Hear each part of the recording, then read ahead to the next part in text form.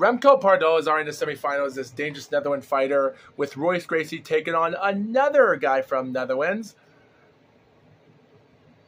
Like, it's crazy.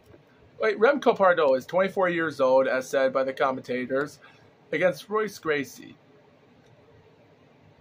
And Royce Gracie at the time, like, dude. Royce Gracie is 27 years old at the time. So both of these guys are in their mid-20s at this time, and they're fighting in the biggest events of all time. It's crazy. And it's kind of weird because Brian Kilmore actually said that as Remco enters the ring, he actually said that Royce Gracie was 28 or 29 years old. Okay. So anyway, at this moment, you viewers think to yourself that if Patrick Smith won that last fight with John Rhodes quickly, you think to yourself that Royce Gracie lasted 5 minutes against a Japanese fighter, went 1 minute against Jason Laducia, which makes you think to yourself that if this fight lasts a little bit longer for Gracie, Gracie's going to have a problem taking on Patrick Smith, correct? At this moment, that might not be true, but as long as Pardoel can have a hard fight with Gracie in this fight, it might give a chance for Patrick Smith to win in the finals. Boy, how little we knew. This fight lasted so quickly than it is. Fight starts out, Remco's in the middle of the ring, standing like a statue. And then out of nowhere, like Remco is staying on, he's making sure that Royce Gracie won't go for a takedown and grab the knees. Because you guys understand, he's a 260-pound, 6'4" guy from Netherlands. Right, Royce Gracie is taking on a really big guy. This guy's big. And Royce is kicking up his right leg to scare him off. And as he does, he tracks him on. He grabs part of his body. And then he turns around. Like, Royce Gracie is this small guy putting all his weight on Remco just so he tires him out. And then he's sitting down. He lifts up this guy's right leg, trying to trip him. Remco is a 6'4", 260-pound dude against this small Brazilian fighter.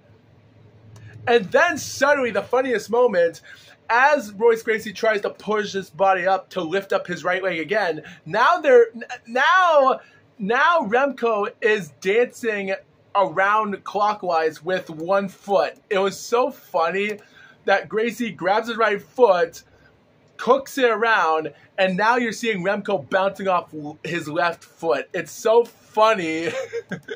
It's so funny. It was really funny. And as that happens, he takes him down. Gracie is going for the choke here, the lapate choke, as he did. He grabs part of his hands. He goes back. It's crazy how Gracie is doing this.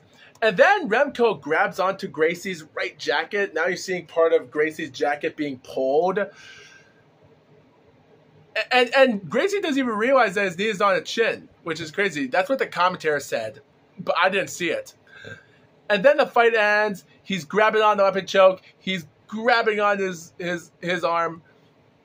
Like, there's so much pain on Remco. And as the commentator is realizing that how much pain he's in right now, Remco taps out at 1 minute and 31 seconds. The fight is over. Man. It is bad to see this 6'4" guy. It was crazy. So we have 14 new guys that entered in the UFC tournament, and not one could go to the finals. We get to see two former UFC 1 fighters, Patrick Smith and Royce Gracie, in the finals. It sucks, but that's the way it goes. That's the way life is. They come back. They both hug out each other. They announce the winner of Royce Gracie in the semifinals. They go to the finals. They both hug each other. It was pretty interesting. I will say, though, it was pretty dangerous. I will say, though, I love that after they left the ring and everyone's taking it easy before the finals, I love that the commentators are talking about how heavy Remco is, and Ben Perry says, I'm 148. If we were in a swimming pool at the same time, we're the same size. What?